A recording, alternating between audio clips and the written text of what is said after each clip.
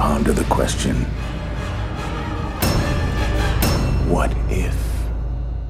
Time, space, reality.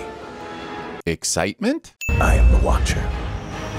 I am your guide through these vast new realities. Look, buddy, anything sounds impressive when you use that voice. I am the Sin Master. I am your guide through these vast inconsistencies. See? What if? Roll commercials. We're not even out of the opening credits yet. Also, why the question mark, Marvel? I mean, if you drop the ellipses, it could be a complete sentence, but once you add those, it indicates there's more of a sentence to come, which means the punctuation should follow the sentence. This should either be, what if, or if you want to get really freaky and indicate the return ellipses, what if? This just looks like a question mark that accidentally has 4 downstairs tittles. That's right, I said tittles. At humanity's darkest hour, a skinny kid from Brooklyn became Captain America. Using your precious little storytelling time to rehash movies we've already seen. The show isn't called What Was, Marvel. Bring on Swole Carter already. Agent Carter, wouldn't you be more comfortable in the booth? That's the moment that created a new universe. Except things must have already diverged, because in the version we've seen, Steve was already in the harder, better, faster, stronger machine, and this Colonel looked a lot more like Stranix from Under Siege. Originally, this explosion happens after Steve has been transformed. Why would Penny's arbitrary decision to choose ringside seats to the buffeting result in a change in the timing of a plan that had already been set in motion long before said decision was made? Am I going to point out every tiny discrepancy between this and the first Avenger? Only time will tell. Stark, you go in! What? Are you crazy? I push the buttons. I'm the buttons guy. The church I grew up in had a buttons guy. He wore all sorts of weird buttons on his suit. He seemed fine until one day he brought a piece of wooden axe to service and started chopping in front of the congregation without warning while shouting about pruning the evil branches. Keep an eye on Stark is all I'm saying. Agent Carter, what are you doing? This is our only chance.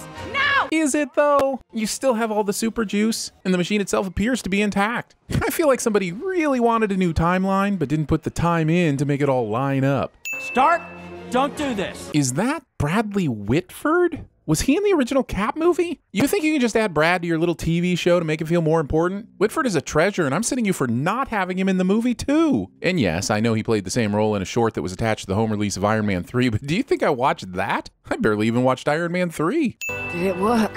And then some. You won't be needing those heels anymore. She never needed them. Ever. Also, she's hulked out here so much that cami should be shredded. Those clothes wouldn't have stood a chance, and Buff Carter should be in the Buff Carter right now. For authenticity reasons, of course. Women aren't soldiers. They sure as hell don't fight on the front lines.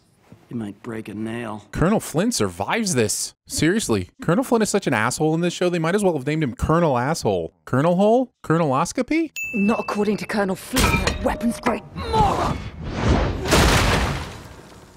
Funny reveal. But you do realize this means that this room had at least 15 of these giant weights, and she's thrown this many of them into this poor defenseless wall. Kind of a dick move if you ask me. Which you did when you clicked on the video, so this one's on you. It could be worse. Flynn could stick you on one of those USO tours. Wear a crazy costume, being told to smile 10 times a day. Why isn't Peggy doing the morale boosting rounds like Steve did in the original timeline? If anything, and I'm not saying this is right, wouldn't the Army brass see a woman as even more morale boosting for the men on the front line? Bucky.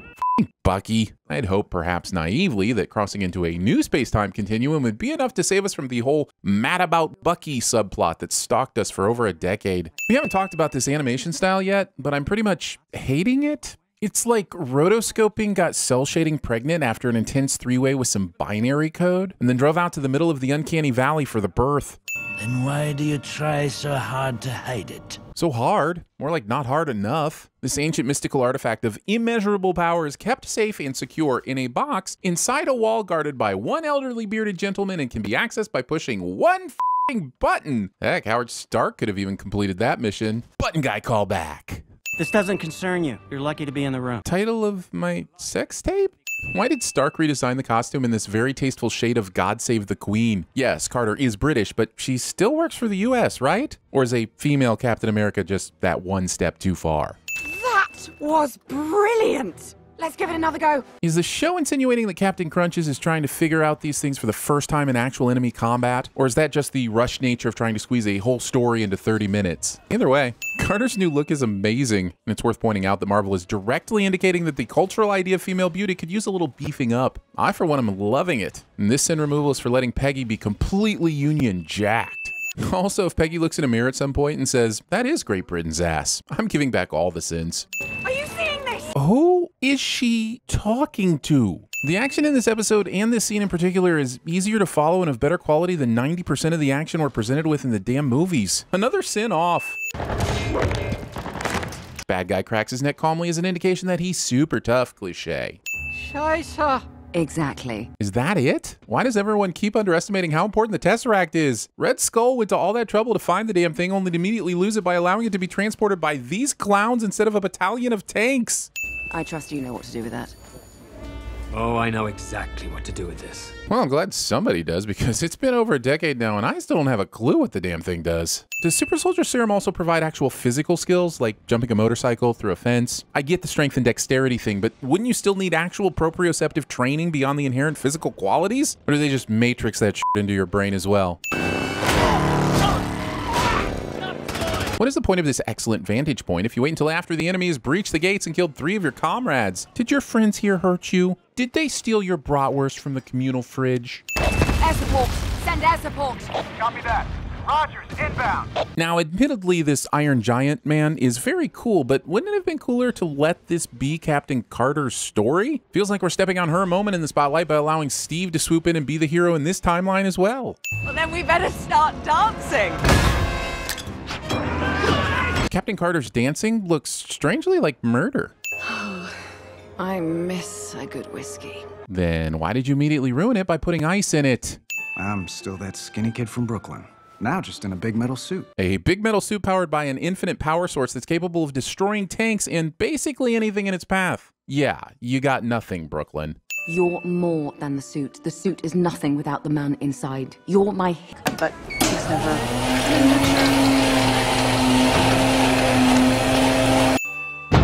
Barnes stole a Jeep. Grand Theft Snog blocking. Honestly, I have no idea why Bucky and these other 5 guys are even needed on this mission. If the $60 million super soldier in the Infinity Stone powered suit of armor can't handle it, I fail to see how Steven's other love interest and his buddies are gonna make the difference. Something about this smells as fresh as 3-day-old fish. Or maybe you're just afraid of trains. This dig about Bucky being afraid of trains is very specific and only really makes sense if Peggy knows that Bucky was lost and presumed dead after he was thrown from a train in the other timeline, which she most certainly shouldn't. Look at the size of that zip line. Are you telling me the best plan you could come up with getting on the train was to set up a 1,000-foot high zip line, stretching over a mile and then time it perfectly? Base jumping makes more sense than this, and base jumping never makes sense. Woo! Thanks! You almost ripped my arm off! You said the Hydra Stomper was indestructible. It is. Was. His name is Steve Rogers, not the Hydra Stomper. Hold your horses there, Peggy. To be fair, they were specifically arguing about the suit being indestructible. No one is under the impression that Steve is. Too soon? Too bad. I will tell you nothing. He told me everything. Implied torture tactics. Oh, you rapscallion. Come on, Howard. We might need someone to push a button. Button guy call back. Ours was funnier. If this is the big Hydra hideout, why does its external defenses consist of only half a dozen soldiers, an uncoded gate release button, and 0 sentries? Where are the damn tanks? Where are the snipers? Why is Castle? Who needs a plan? I have a shield. A shield is not a plan. What if Howard Stark was excellent at TVSins? The champion of Hydra has risen! Your super powerful ultimate champion world dominating being from another dimension sure looks suspiciously like an octopus. So no plan B in the event that you were unable to communicate with this extra dimensional creature, thus being unable to immediately bend it to your will? You just get squished? Alrighty then. Stark was right. Indestructible. Steve! Steve! How thoughtful of evil Hydra agents to keep Steve in the same room as his super suit, despite the dozens of other rooms that are no doubt available in this castle. German efficiency, man. You can't beat it. Now where's Peggy? She drew the high card. This suit could give out at any minute, and Bucky thinks up is enough specificity to allow Steve to get to Peggy in the shortest amount of time possible. At the rate it's spreading it to devour Europe. How the f did she manage to extrapolate that one? It hasn't even filled this room yet. What makes her think it will continue to grow to continent-devouring size? Excuse me, I'm just gonna grab my sword of unbelievable convenience. Red, green, blue. Who paints the bottom blue? The Blue Man Group? The Smurfs? Eiffel 65? Shall I continue? Don't tell me the American Playboy needs help pushing buttons. Was that a clitoris joke? Because I think there's a clitoris joke in there, but I'm having a really difficult time locating it. Steve? Did you miss me? For the second time in this outing, the man has come to save the day and rescue the female hero. Did no one at Marvel realize this was a dumbass idea which fundamentally undermines the impact of this female Captain America story? Where's Steve Rogers? The war ended almost 70 years ago. That's a strange way of saying, who's Steve Rogers? Also, apparently everything else went exactly the same, even though you changed the timeline. Guess there's no Carterfly effect. Who's gonna tell Ashton? I observe all that transpires here, but I do not, cannot, will not interfere. Then is there really any point to you? At all?